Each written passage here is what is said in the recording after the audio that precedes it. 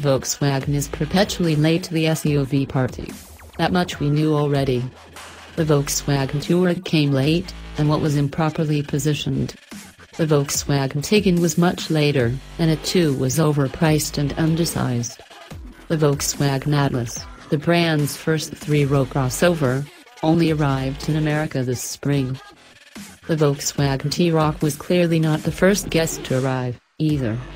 The Nissan Juke, Mini Countryman, Subaru Crosstrek, Buick Encore, Chevrolet Trax, Jeep Renegade, Fiat 500X, Honda HR-V, and Mazda CX-3 have been collecting US sales for years. But it's not as though Volkswagen was the only major automaker late to the party.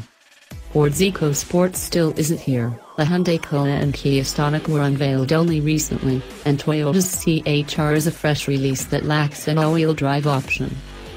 But the Volkswagen T-Roc, revealed last week, will be more than just late to the party. In the United States, the Volkswagen T-Roc has returned its invitation by ticking the wrong box. Regret to decline.